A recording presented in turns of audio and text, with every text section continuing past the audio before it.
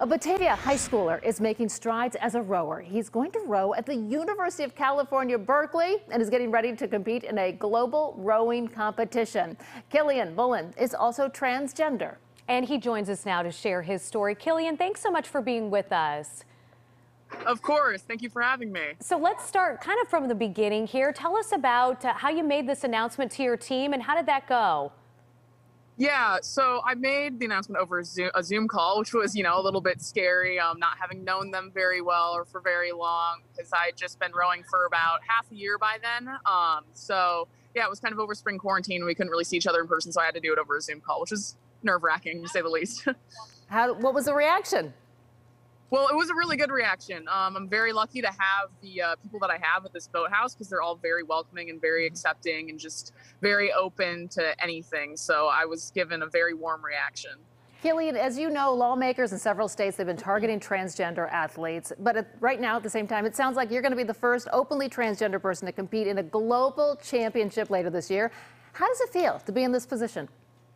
Well, I feel like as of right now, because there are a lot of bills being put in attacking transgender people, which is extremely unfortunate because trans women belong in women's sports. I do think that having this chance really, it's a possibility to show people that trans people belong in sports and trans people belong in every space. And I'm really excited to get the chance to try out for the team this summer.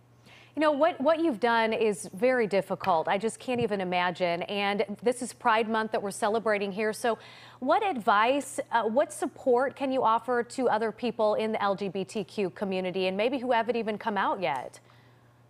As of right now, if you're an ally, what I would say is just kind of sit back a little bit and let queer leaders, especially queer leaders of color, take the stand and kind of just listen to what they tell you to do, listen to anything that they need help with, and just kind of just be an onlooker and be a listener to everything that can be happening and just find the best ways to step in by what they're telling you.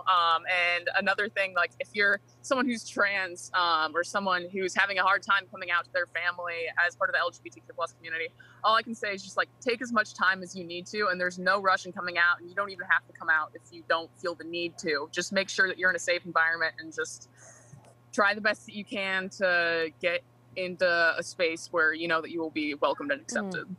Great advice, Yeah, wise Cillian Mullen. words.